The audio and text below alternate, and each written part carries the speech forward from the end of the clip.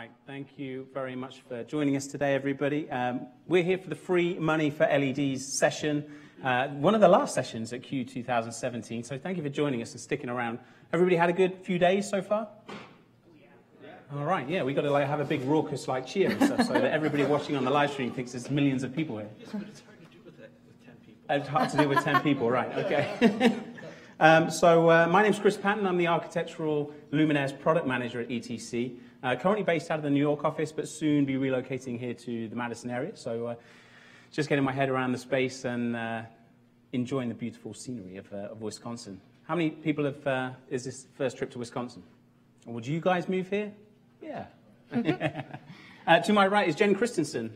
Jenn, say hi. Hi, Jenn Christenson. I am the Field Project Coordinator out of Orlando. So each region has one of these lovely people. If you have seen anything during Q that you want to see closer or get a demo of, you can contact your local Field Project Coordinator. Very good. Shameless plug. Today's session is about energy incentives, financial incentives that you might find from your energy utility. I know in the room and probably on the live stream as well, we have a few people that are outside of North America, particularly the US itself. But you know, some of this stuff is relevant, although a lot of the references in this are specific to the US. So we're going to be talking about incentives that you may be able to find and resources you can find within the US mainly, a lot of the stuff is obviously localized to that kind of thing. But you may find that you can find and do your own research and find similar kinds of incentives in your local area as well. So stick with us on this. It is relevant, but I'm going to make a lot of examples and references to things within the US, particularly New York, which is where the office I'm currently based out of. So we're going to rely on some of the information we got from Con Edison, which are the local energy provider in the New York City area. We're going to be covering a few things today. Why do power companies give away money is going to be the first topic. I wasn't really sure myself about this. I started researching this particular topic about 18 months ago, and it kind of seemed weird to me that energy companies would want to part with cash. You know, you would think they want to sell you more energy and take more cash off you. So why are they so keen to start writing checks for products that you may want to put into your building that are essentially going to reduce the amount of product that you need to get from the energy incentive, from the energy utility. So we're going to talk a little bit about that. We're going to talk about the types of incentives and programs that are available. There are lots, actually, of incentives and programs, but we'll look at a few of the more popular ones and the specifics that go into that. The process, let's assume you find something that you really like in terms of energy incentive program, and you want to take advantage of that. We're going to talk about the typical process that goes that you're going to be looking at and faced with. Tax incentives. There is a tax incentive available. I'll talk a bit about that. It's kind of weird because it's kind of gone away, but it might come back. So we'll talk a little bit about that, and that will make sense very shortly. Product qualification. This is all to do with the tests and the types of material that you're likely to be asked for by the energy companies when you're applying and looking to take part in these incentives. Jen's also going to talk a little bit about the different types of programs for us as manufacturers, taking product to be tested and analyzed so that they can produce the documentation that's required. A lot of that is done out of house. We don't generally do it ourselves. It goes to an independently and nationally recognized test laboratory. Some of the barriers that might be involved, and also at the end of this session, I have a case study of an installation we did up in Canada a couple of years ago. The guys up in the Centennial Console very kindly agreed to let me use them as a case study, and that hopefully will help you understand with a real-life example of what they went through in order to secure some funding, what they actually did, and how they handled the situation. So that's what we're going to cover today. I know this is being live streamed, but I would encourage you in the room right here, if you have experience of working on an energy incentive application and maybe being successful with that, or even if you weren't successful with that, it would be interesting to hear from you and share that with the room. I'll relay some of this information as well, so those watching online can listen to it. And actually, if we can all learn from each other's experiences as well. So maybe there's no one, but if there is, then feel free to share that, maybe towards the end of the session as well. Hoping this session will be around an hour, maybe slightly less, depending on how collaborative we're feeling and how many people have got to rush to the airport to get home. Right, so let's kick things off. Why do power companies want to part with their They're good cash, they're good money to write checks to the likes of us for putting new products and fixtures into our brand new or even renovating existing venues and facilities. Well, here's the thing. Energy demand is an all-time high. If you look at the charts, and a lot of this information comes from the government, online government resources such as the Energy Information Administration and several other online resources, which is all public information. You can research this. Over the last few years, we've seen a fairly steady trend upwards, and what the energy companies are trying to do is trying to reduce that upwards trend. And the main reason for that is electrical infrastructure is pretty expensive.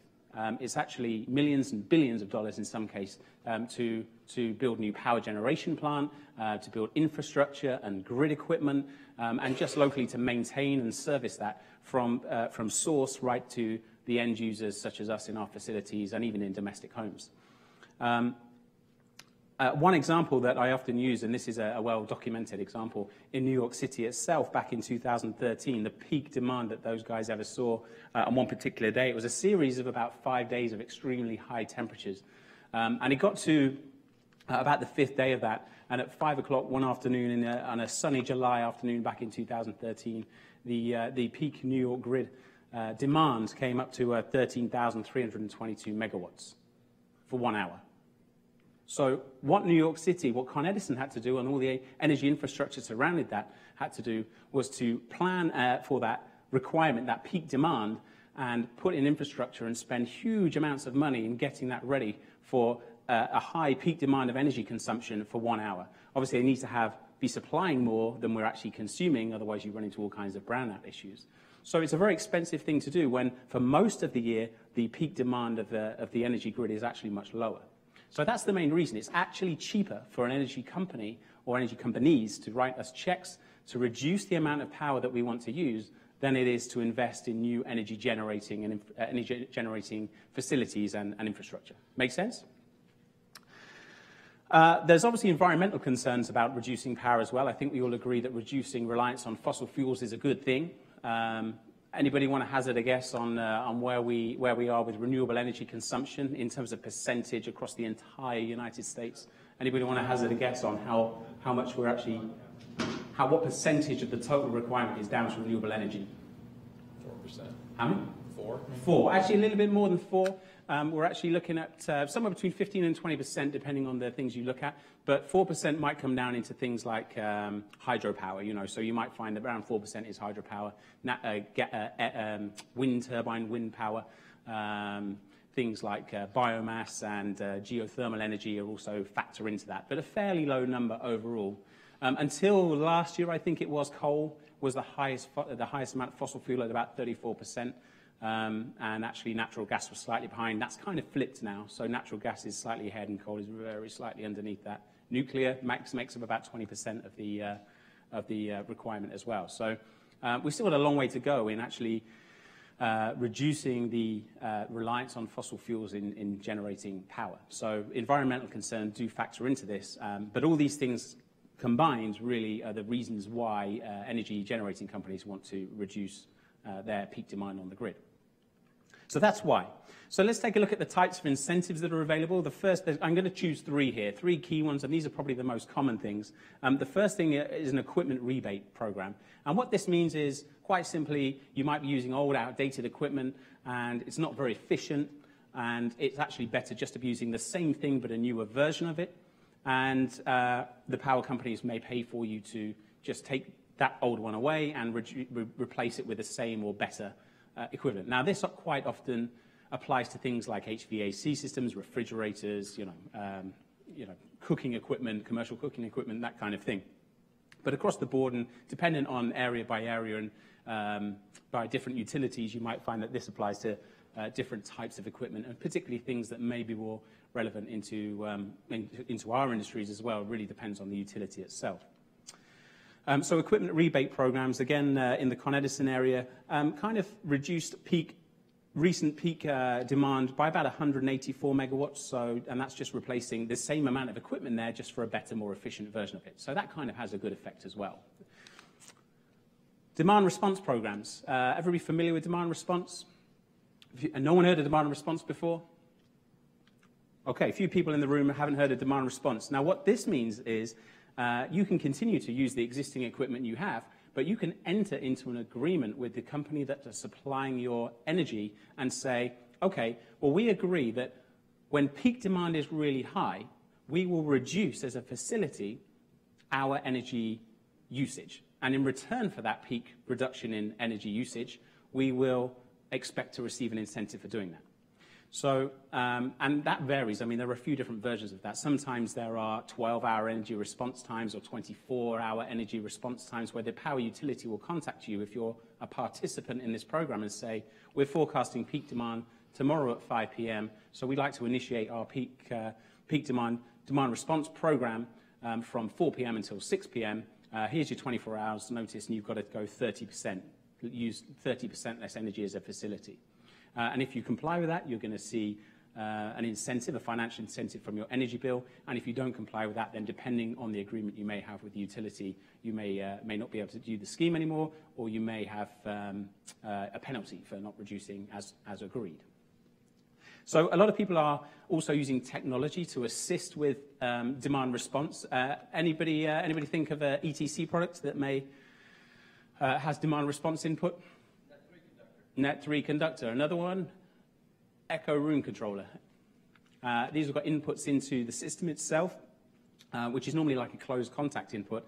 And some of the newer metering equipment and energy utility supply equipment that sits in the plant room of a facility will have interfaces that will connect with things like conductor and Echo room controller. And when the energy company initiates a demand response program call, it will actually send out a closed contact input into a room controller to go to a preset level. So potentially in a room like this, we could see the Echo room controller going, oh, I've just received a demand response. I'm going to reduce the energy consumption and the light levels by 30 or 40% in order to comply with the demand response. When the time frame is elapsed, then the demand response trigger goes away and the room can go back to normal. And that's what demand response is, just proactively reducing the amount of energy you use. The other thing we have are things like control systems, architectural control systems such as Paradigm, Echo, to actually change behavioral aspects of the way we use architectural lighting. So maybe we have, in an auditorium kind of capacity, the cleaners may come in at 6 or 7 o'clock in the morning. They need to turn on all the lights to do their job. But rather than leaving the room at the end of that hour and a half cleaning session, and leaving the lights on, burning through energy on a daily basis, we can actually set up things like architectural control systems to reduce the amount of light that's being used in a given area. And that may be on a timeout kind of basis. It may be on an occupancy sensor kind of basis where the technology just detects if there's someone in the room and then shuts it down over time. And that could be for an entire room, or it could even be for specific areas. I mean, we're dealing with LED lighting now, which is uniquely addressable on a per fixture basis. And that allows us to say, well, let's just turn off the lighting over the seating in the auditorium, and we'll just light the doorways, the walkways, and the surrounding access points for safety reasons. But we're still actually reducing the overall amount of energy we're using. So combining things together in demand response programs, such as complying with the utility, coupled with behavioral changes, and using technologies to our advantage, can help reduce the energy footprint. That's another kind of incentive available from power utilities, or a common kind of incentive. The third one, and this is the one that's really interesting to us in our industry, because the majority of the product that we use in our industry isn't even compliant for the large number of programs that are available. And that's because in most cases, you're talking about high volume products. So the energy companies want to know that, oh, well, you know what, we'll reduce 10 million washing machine the power requirement of 10 million washing machines or HVAC systems that are out of date, and that will have a huge effect. But that doesn't mean that in, say, a performance venue, actually going more energy efficient either on stage or in the auditorium or the architectural areas won't have the same effect. You know, you only need a few larger venues to start using more efficient lighting equipment, and you can have a pretty substantial impact on the energy requirement as well. That doesn't go away. I mean, let's consider the core goal for the energy utilities here is to reduce their peak demand, right? So what we need to do is demonstrate to the energy utilities that when we found one of these programs available, that our product qualifies and is suitable, even if it doesn't carry one of the more recognized energy compliance stickers or labels, such as Energy Star or DLC is another one. And I won't go into detail on that now because Jen's going to cover that very shortly. So one of the things we can do with the custom programs in order to take advantage of these use our products in these custom programs is something called Alternative Product Qualification, or APQ is often referred to. And this just basically means that we go to a utility company and we say, we see you guys have got an energy program incentive available. We'd really like to take advantage of that. We see that typically speaking, you need Energy Star or you need DLC listing or some other kind of documentation in order to prove that the products are legitimate and viable for this particular type of use. But we don't really have that. But what we do have is a whole range of testing and other reports that we go through as a manufacturer, some of which are not even really required from a legal standpoint, but we choose to do that anyway. And what we can do with this is put a case study together to demonstrate to the energy utility that, hey, you know what, our architectural LED fixtures we're using in the auditorium, or maybe even on stage in certain programs, is still going to have a good impact in the energy reduction and going to allow us to meet our goal of reducing energy. So, I think it would be really good if you guys wrote us a check so that we can go ahead and buy $5 million worth of equipment from ETC. The amount of programs available really vary by utility, and we have some resources that are available. And those of you that are here right now are going to receive a thumb drive with some links on it. There's going to be some information there. What we'll obviously have to do is publish information on our website for the people online. And what this allows you to do is put in some information by state or your zip code, and it will tell you, what's available from a federal level, from a local level, that kind of thing. So the first part of this is identifying who to go and speak to at your energy utility. Once you've maybe identified the programs that are available, then go and find the right person at that company, at that utility to speak to and put your case forward.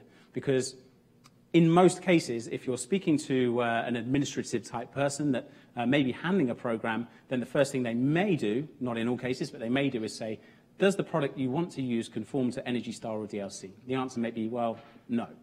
And that may be the end of it. But there is some persistence required here, and what I would encourage you to do if you've run into these roadblocks before is find the facilities manager of your venue.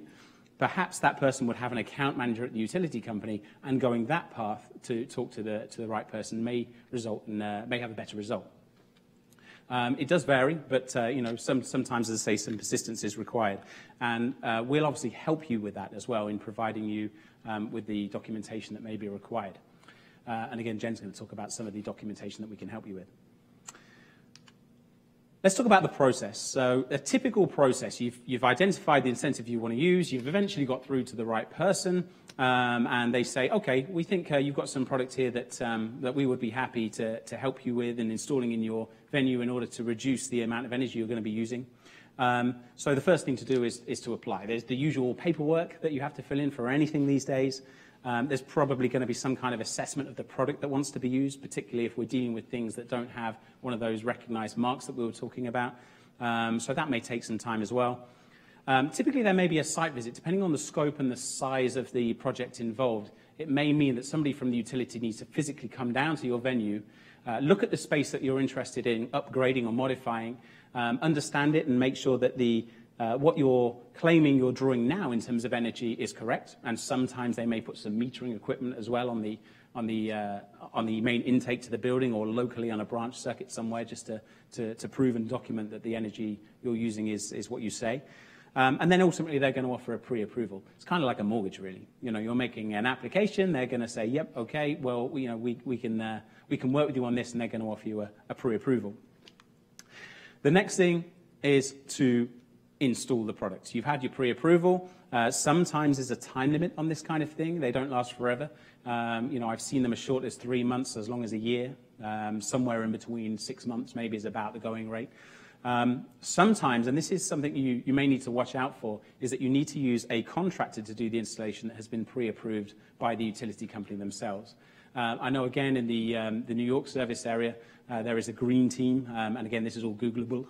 I don't know if that's a word, Googleable, but I like it.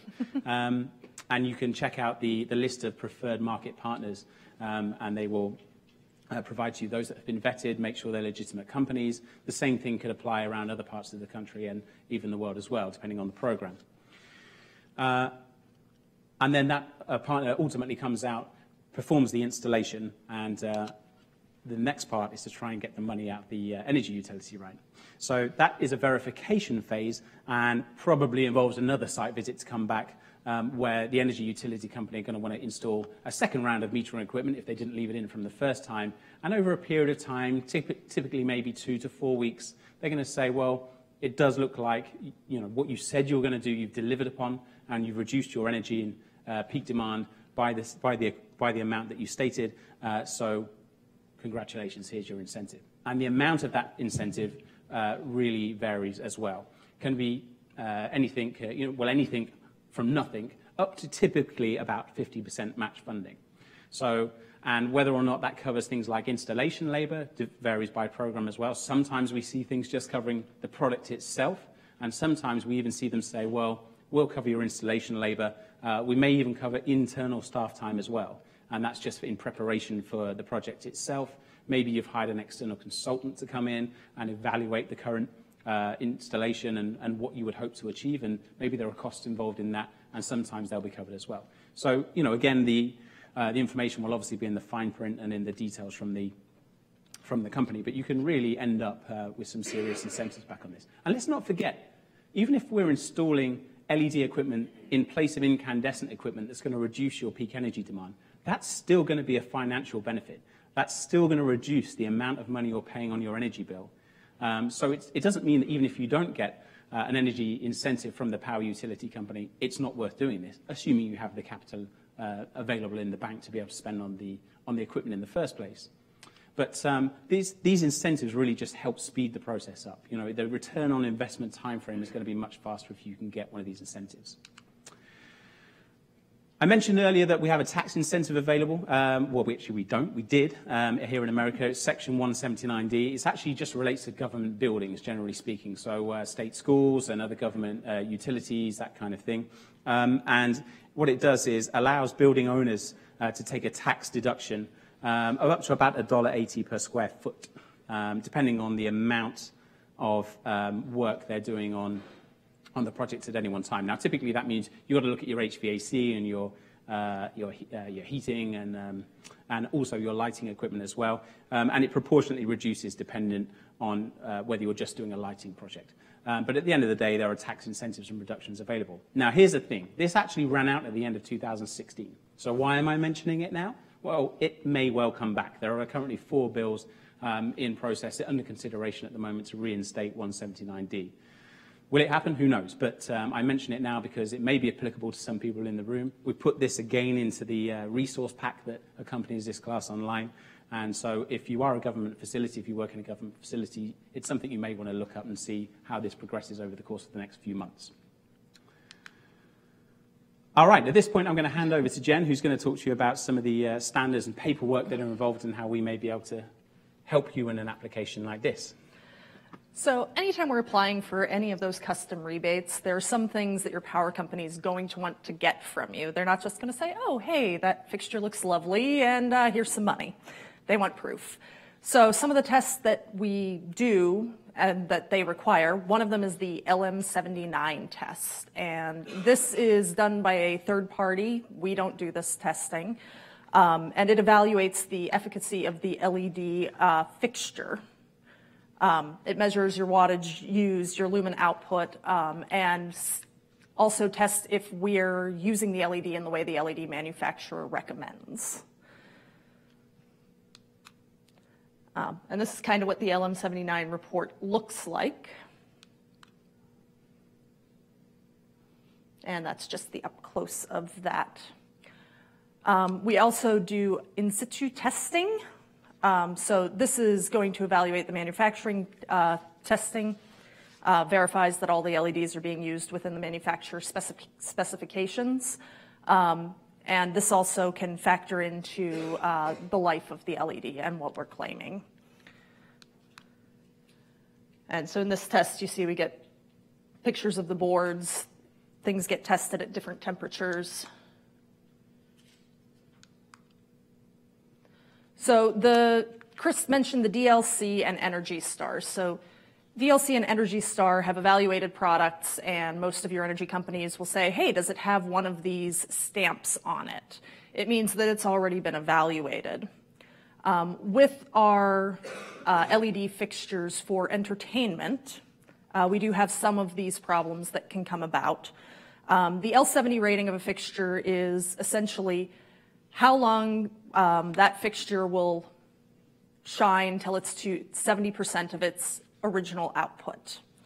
So that's a test that takes anywhere from 6,000 plus hours to do that test. So it takes a long time, but once we do that test, we're able to use math from the IES that tells us that how long that fixture will last until it hits that 70%. With DLC, you need to have a minimum L70 rating of 50,000 hours.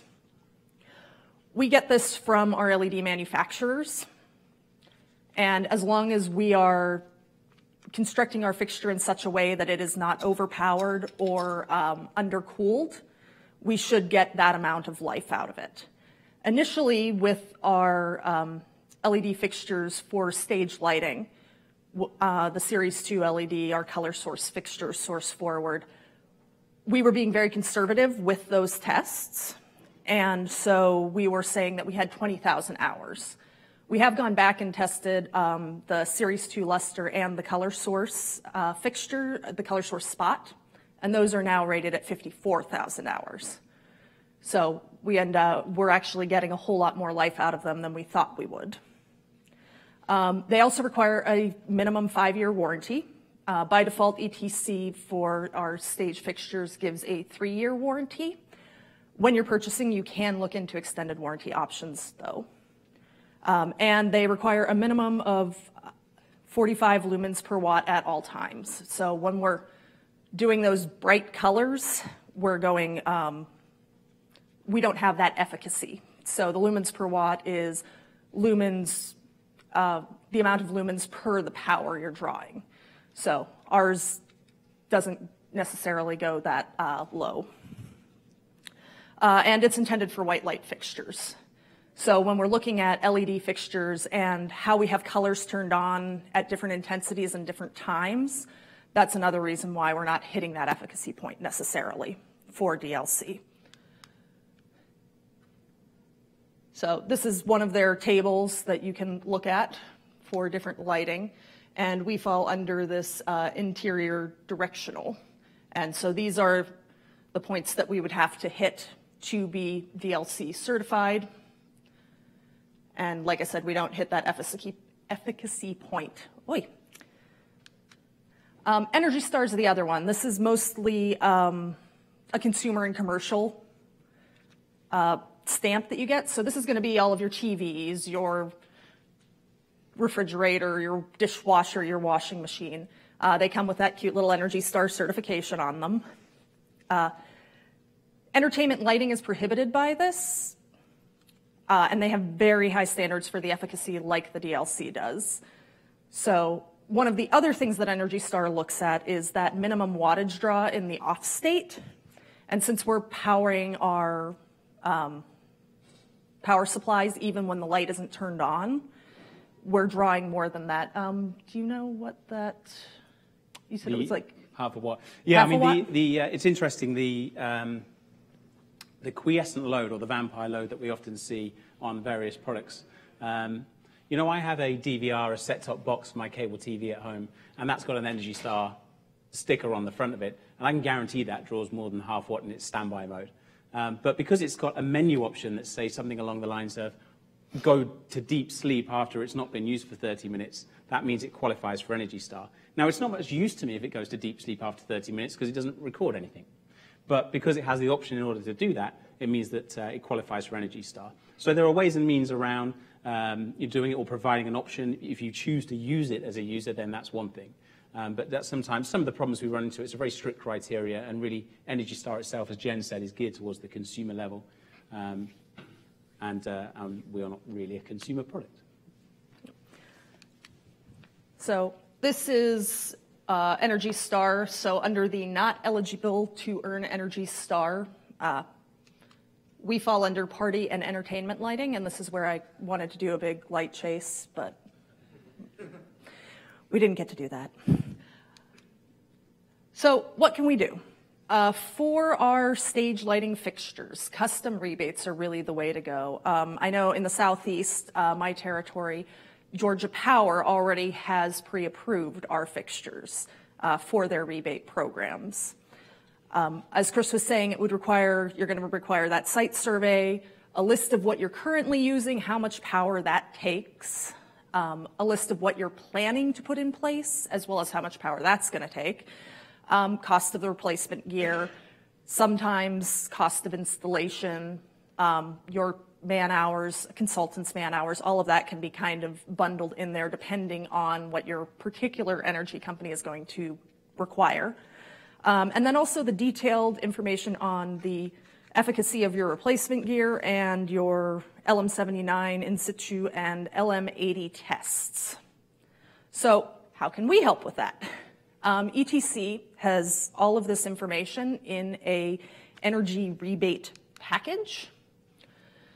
So if you go on our website, there is the energy rebate package that you can look up and hand all of this information to your power company. For those of you in the room, it's also on your thumb drive. So you already have that information, but is publicly available on our website. And in this, it's going to give you all of that information that they would ask for. If they do need more information, you can contact someone like me, your field project coordinator, that even if I don't have the answers, I can get you in touch with the correct person. We can help you talk to the power company to try and maximize those rebate options. Thanks, Jen. We're going to move on now a little bit. One of the things, just to follow on from that, I've been working on a few of these requirements from the energy utility companies. Typically what they ask me for when they're looking at a project and considering an alternative product qualification, LM79, LM80, they may, if you're using a recessed architectural fixture, want a plenum listing report. And a plenum listing, for those that don't know, is when you're looking at using maybe a recessed fixture in an air handling space. And that's just typically, if there was a fire, how much toxic smoke would be released into the air handling system. And so, I mean, the architectural recess fixtures that we have at ETC are all plenum listed as well. So we can obviously provide the details of that.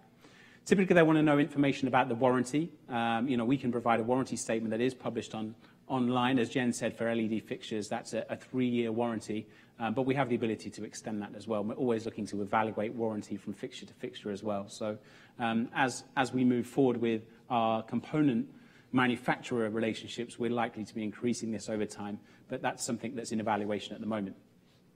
The other thing they're going to want to see is a safety listing. So typically in America, that would be UL or ETL, and UL and ETL both have online certification directories, so we can send links from where our products have been listed and provide those to the energy utility as well. So it's not just us providing documentation, what we're pointing them towards those regulatory bodies so they can prove to themselves that this is a product that has been safety tested. And not just by us. And not just by us, right. Or CE standard in Europe, and there are many others around the world. We have another tool, and again, this is just a North American one, but this tool is available on the App Store, the iOS App Store. It's called ETC Site Survey. Sorry, Android users, but we do have a new app team at ETC, so I'm hoping in the not too distant future we can get this converted to Android as well. I have something else that, in the meantime, will help you. I'll come on to that one in a second. What the Site Survey app does is automate the process of collecting data about your current installation. And this is really from an architectural point of view. So let's say you want to do a new house lighting installation. The tool itself will allow you to go around your existing installation, snap a picture of the fixture itself. You can put some information into the app about how much wattage that fixture is, how many fixtures you have, how many hours a day, days per week, and so on those fixtures are being used for. You input information about your energy price. So how many cents per kilowatt hour are you actually being charged for your energy to give a true reflection of the return on investment time frame? And your facilities department are likely to know that. We also put information about maintenance in there because in many cases, it's not just the cost of the energy that's the expensive part, it's the cost of replacing the light bulbs in the existing installation. getting crew into an auditorium, particularly in a super high auditorium where you need access plant, lifts, that kind of thing. You're talking about shutting the place down, expensive plant hire, crew calls, the whole thing. It can run into thousands of dollars just to change light bulbs of a couple of dollars at a time. So we plumb all that information into the app. The app then, we also tell it what we want to use, and it's obviously got a list of newer ETC architectural fixtures that we can replace, either on a one-for-one basis or less or more. And then the app spits out a really nice PDF report, formatted for you and for also to present to the people internally who are really interested in how much is this thing going to cost us, and also something that you can present to the energy companies when putting together an application for financial assistance. And ultimately what this does, it provides the photos that you've taken, information about your current installation, information about what you plan to do, and then most importantly a financial evaluation at the end and a return on investment timeframe. Now, how long it takes really is a case-by-case thing. If you're running your auditorium lighting 11 hours a day, anything between 3 and 5 years is the average sort of return on investment timeframe we see. Replacing, I should say, an incandescent fixture into an LED fixture, typically we see anything between 65 and up to 90% reductions in energy footprint as well. So the numbers can be pretty high, and this app helps demonstrate that and helps put a case together of why it would be a good idea to make this change. We also have this in a new Excel spreadsheet. This is not quite ready yet. We're doing some fine-tuning now, but for those of you that don't have an iOS device, we're going to make this available on the website very soon. It kind of captures all the same information, but there are some really useful things that we've added into this, particularly for the US participants in this. And you can actually put in your location. So there is a state and city drop-down box, so you put in the state. And what the state does is automatically apply the published cents per kilowatt hour average energy price for that particular state. And that's published by the EIA as well, the Department of the Government that accumulate all this data. And then you can also put a city in as well. And the city it's not every city in America, but it's like, the 3 or 4 biggest cities in a given state. So you pick the one that's closest to you.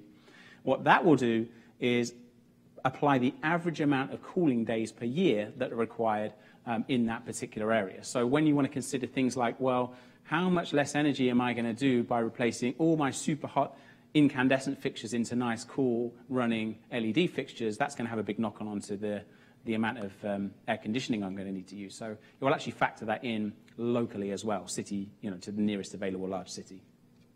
So kind of a useful thing, really. And again, it's just another option to be able to demonstrate why a project is viable if you're looking to do that kind of thing.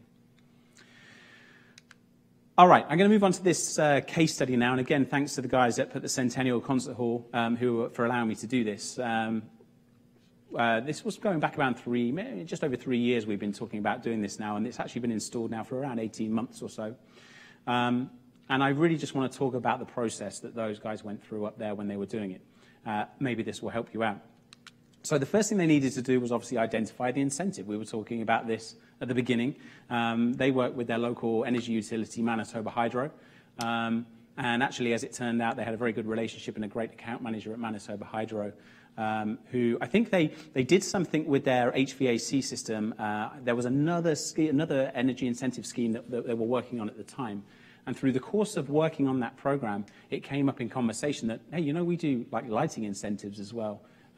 And so the venue were very pleased to hear this, because the auditorium, we're going to take a look at the pictures of this in a second, was in desperate need of renovation for all the reasons we were talking about just a moment ago, the maintenance issues, the amount of energy that was being used.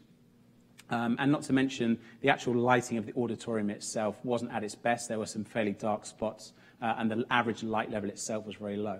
So they were very keen to investigate this and understand what they would need to do in order to improve the situation, and actually how much would the local utility be able to contribute into making this a better system for the venue, and obviously reduce the amount of energy that was being used. So they spoke to the guys up there. They identified a program that was available to them. They hired the services of a local consultant, a guy called Bill Williams, a really nice guy, did a great job at analyzing the current installation at the time. And it was a very comprehensive report that was put together based on what was there. You can kind of make out just from the picture some of the spottiness of the original of the original lighting in the auditorium. So that was one of the reasons they really wanted to improve things.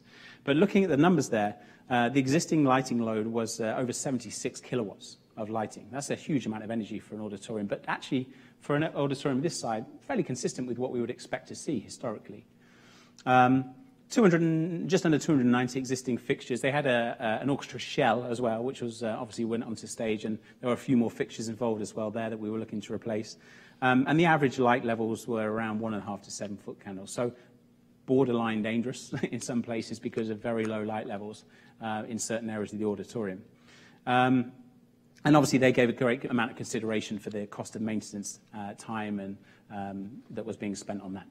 Not to mention safety. The more you have people crawling around in roof spaces to change light bulbs, especially in the more difficult to access places, the greater the risk is to that person that's doing it. So the more you can reduce that amount of required maintenance, the safer the venue is going to be. So then we had to qualify the proposed fixtures. And you remember we were talking about this alternative product qualification program. This is exactly what we had to do with Manitoba Hydro. They had some programs where you could instantly get confirmed if you were Energy Star or DLC approved. We weren't, and that's because we were looking at using the ARC system range of LED fixtures, and they have a wireless transceiver built into them. Now, that's really great if you want to install all the fixtures into a space where maybe it's inaccessible to get above it and pull in DMX cable, or maybe it's a historical venue and you just don't want to start pulling apart ceilings and walls to pull in control cable. So the wireless feature is really useful, but it does mean that quiescent load, that standby load that we were looking at, often exceeds the minimums, or the maximums, I should say, that Energy Star and DLC publish. So we didn't qualify. We had to go to the venue or to the energy company and say, look, this is still a great fixture. The project is still going to reduce the amount of energy that's required, but we need to get that qualified. So we sent in the fixtures for evaluation, and the energy utility thoroughly evaluated it. There was lots of paperwork to fill in. We sent in our LM79 and our LM80 reports, and a few other bits and pieces of paperwork as well. And over a period of time, we gradually moved through the products and we got them qualified. So Manitoba Hydro, in the process of doing that, they have reciprocal agreements with other utilities throughout Canada, which meant if we were qualified with one, we were automatically qualified with others as well. So we're gradually moving around, in places where we're going through this process with and being qualified in more and more places. There's some fixtures in California that are in the energy rebate package that I know Jim Uphoff had spent some time working with the utility out there, and now we have a whole bunch of the entertainment fixtures, which they're, in certain circumstances, happy to consider as part of a program. They got an installation approval, so great. We were looking at the fixtures being installed, and before you know it, we'd gone ahead and installed the best part of 300 fixtures into that space. We added a few extras in to cover some of those really dark spots. I like this picture. Actually, this picture was taken when they had Brit Floyd in the Pink Floyd tribute band, and the haze in the auditorium just looks really cool. So I just like the picture, which is why we're looking at it now. But it really just shows how great the quality of light is coming out there and how even the installation is, especially when you consider what it was like before. Here's the really incredible thing. Look at the new power consumption, 15.8 kilowatts. It's down over 60 kilowatts in energy from what the previous house lighting system was. So that was a huge amount of money. What they generally do, what the energy utilities generally do, is take a kilowatt number, and then you times that by the number of hours it's being in use to give you like a kilowatt hour price. So in this particular case, 11 hours a day was the average amount of time that the system was being used. So we were looking at 660 kilowatt hours saving per day. To give you an idea, the average US domestic house consumes 900 kilowatt hours a month. So it gives you some idea of how much energy saving we're talking about here. So roughly a 20,000 kilowatt hour a month saving. If here in Madison, the average energy price is 4.7 cents per kilowatt hour, so that's a saving of $940 a month on the energy bill. Not insignificant numbers, right? And not to mention the environmental impact we've got of saving all that energy. The other thing these guys did was they installed a paradigm system. There was no architectural lighting control solution before. They were controlling their house lighting from the production lighting console and from a small fader on the side of the stage, which is fairly common in many of the existing installations. Obviously, adding an architectural control solution, especially like Paradigm, is not cheap. but it provides a huge amount of flexibility. It allows us to take advantage of some of those behavioral changes we were talking about, where we can provide flexibility in terms of turning off areas when they're not in use, installing occupancy sensors, vacancy sensors, buttons on the wall that people can press, and after an hour and a half between this time and this time, it will automatically turn off after maybe a flick warn, you know, where the lights flash to warn people they're going to turn off. So all of that stuff is going to add to the energy saving as well. Manitoba Hydro saw that and agreed with that and actually included the paradigm system in the energy product as well. So not only did the venue end up with a very advanced architectural lighting control solution, but part of that was being funded by the energy utility as well because they were saving peak demand. Project verification, again, you know, absolutely fair enough. The utility wanted to come in and they wanted to confirm that what we said we were going to save, we actually were saving. And so I think we estimated something like 55 kilowatt reduction or 50 to 55 kilowatt reduction in power when we were doing all the original upfront layouts and proposals. And the fact we got it over 60 kilowatts far exceeded what we originally thought we were going to do.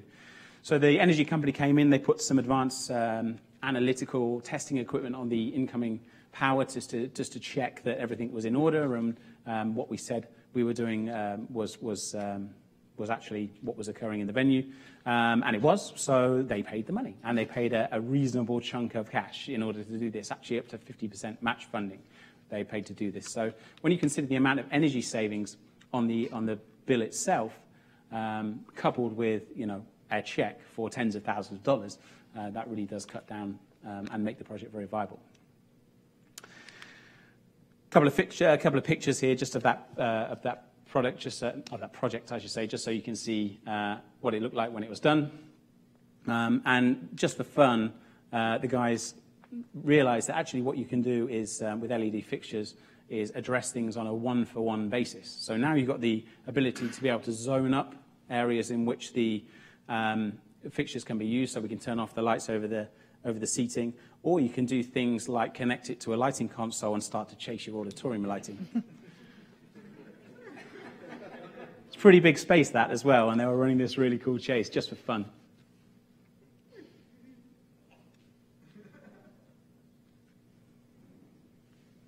I like to end on that one there. So a couple of slides here on where can you get information on how to do this yourself. A really good resource for this, and again, this is on the resource guide that accompanies the thumb drive, or obviously a copy of this PowerPoint that's also there. DesireUSA.org. This was a database that was set up by the University of North Carolina, and they started off just by cataloging the energy incentives that are available, not just on a federal level, but also on a state level and indeed a more local, regionalized level, from energy utilities, from government. Everything they could possibly find went into this. Actually, it was that good that the Department of Energy, the US Department of Energy, decided we'd like you to continue doing this, and they part fund the system now, they part fund the scheme now. So it should be around for some time, hopefully. But Desire, DesireUSA.org is the web address. Again, you'll have a copy of this on your thumb drives. Have a look on there, enter the zip code, and it will tell you what's local to you, and persist. Speak to the people that come up on there. Talk to us. We'll help you if there are information on products that you need, and we'll help you navigate your way through, and hopefully we'll have a great result on that. Another resource is here. This is more to do with that Section 179D stuff. And again, I don't expect you to write down this huge URL at the bottom here. But for more information on there, you can either Google 179D, or you can take a look at this PowerPoint presentation afterwards. And that's going to give you more information on some of the energy.gov incentives that are available. But I recommend that Desire one. That's probably one of the best ones to take a look at to begin with. All right, I think that's about it. We're actually running nicely ahead of schedule here. So has anybody, before we wrap up here, has anybody had any experience of attempting to apply for energy incentives? You have, yeah? Do you want to share that? How did it go? In our recital hall, I work for a college, and the college as a whole is doing a multi-phase energy assessment and rebate program with Northeast Utilities. And they came in and did our recital hall, and we got a fixture to replace the house lights that was I would say reasonably acceptable for the way the hall gets used. Unfortunately, they wouldn't pay for, the nicer DMX controlled fixtures. What was the reason they wouldn't pay for the nicer fixtures?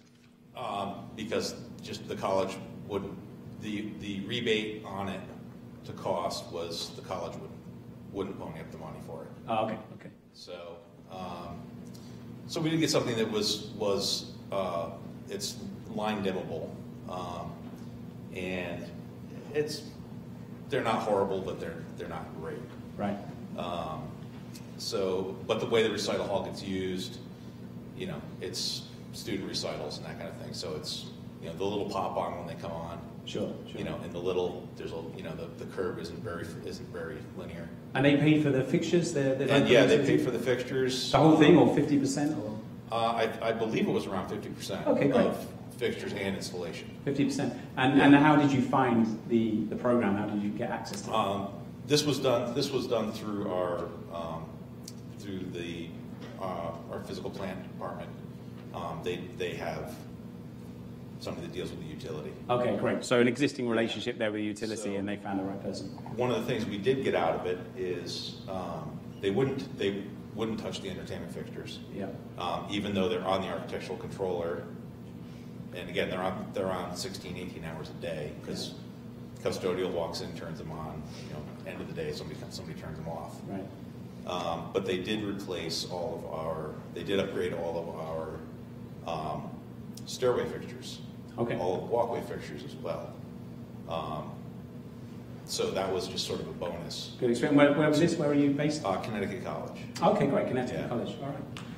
So that did improve that. Yeah. That was actually a fluorescent to LED. And the process that we were talking about earlier here, was that fairly consistent with what you experienced? Yes. Okay, Yeah. perfect. Yeah. I'm just glad that my research is looking good here, right?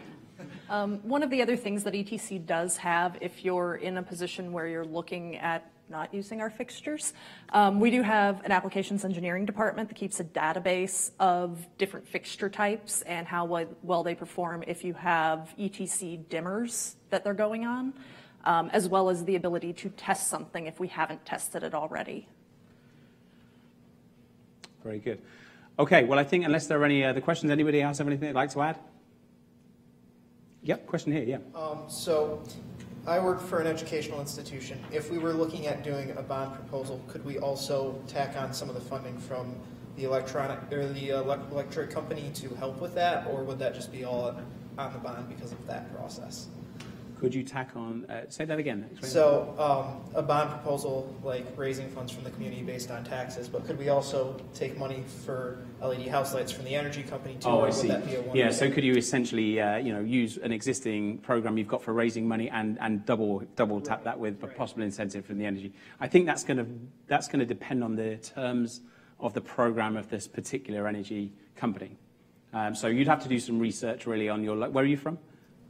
Michigan, okay. So yeah, I would, call your local energy company in Michigan and explain the situation. Maybe they can have some programs maybe they will do an energy incentive funding program for you, but it wouldn't be for the full amount. Maybe they would say, well, we would match fund everything up to 50% of the scheme. You kind of already raised funds for 20%, so we'll just do 30% for you instead. And possibly that would be something they would look to offer. I don't know, but that would be my guess.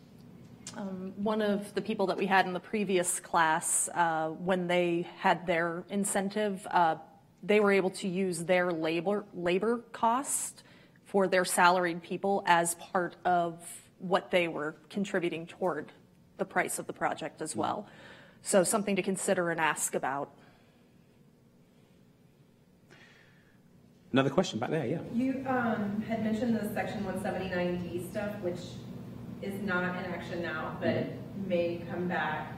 And you said it's for government buildings. Do you mean federal, or do you mean city, or like how broad is that? I don't really know. The question was, does 179D apply to federal or local government? I actually don't really know the answer to that. I'd have to research it for you and have a look.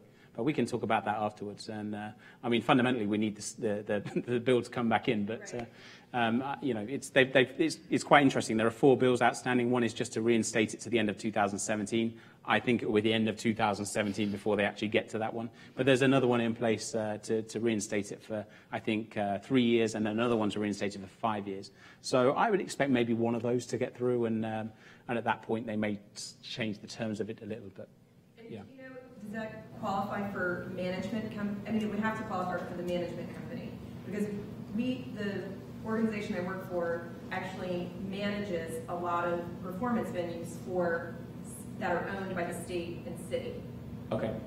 I would imagine it would qualify for a management company, yeah. I think ultimately what we're looking at here is to reduce our energy footprint, our peak demand and energy footprint. And irrespective of the route it takes in order to achieve that goal, that is the goal. So I'm pretty certain that multiple venues grouped through a central management resource do qualify for that. Yeah. David? I'm reading on the website right now for 179D that it's federal, state, and local government properties. Federal, state, and local government properties, 179D. Look at that. I didn't even have to follow up after this. Thank you. So, do you have any comments on strategies of how to talk with either the companies or administrations about when we want to approach changing out fixtures, when they say, oh, well, these LED lights are cheaper than these LED lights, but it's the cost versus performance?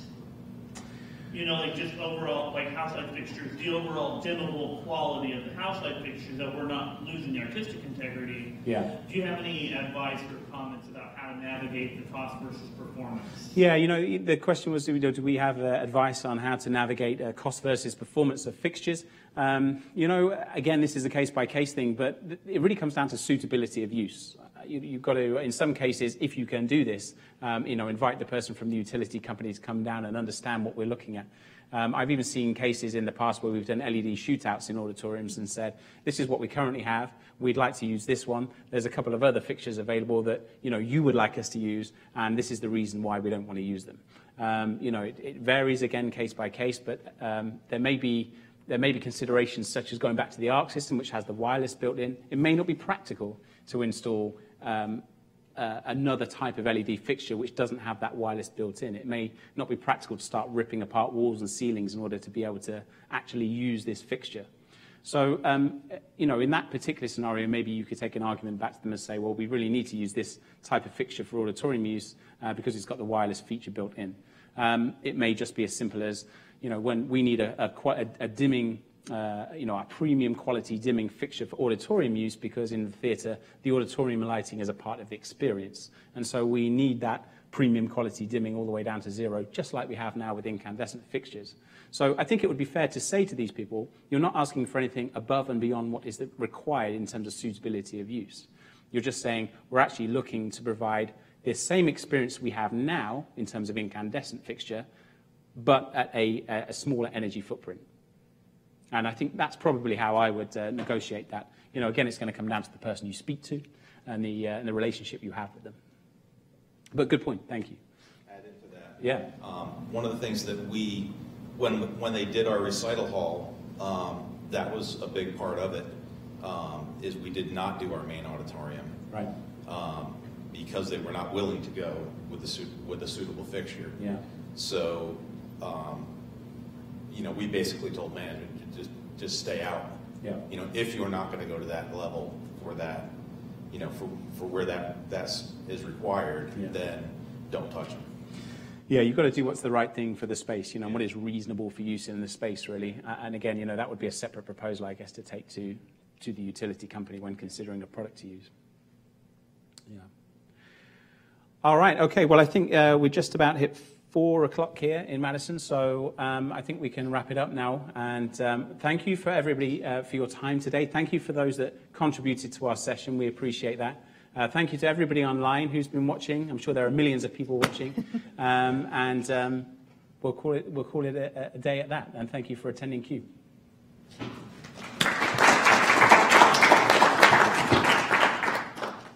If you want to do class feedback as well on your app, I always forget to mention that. Do we have forms?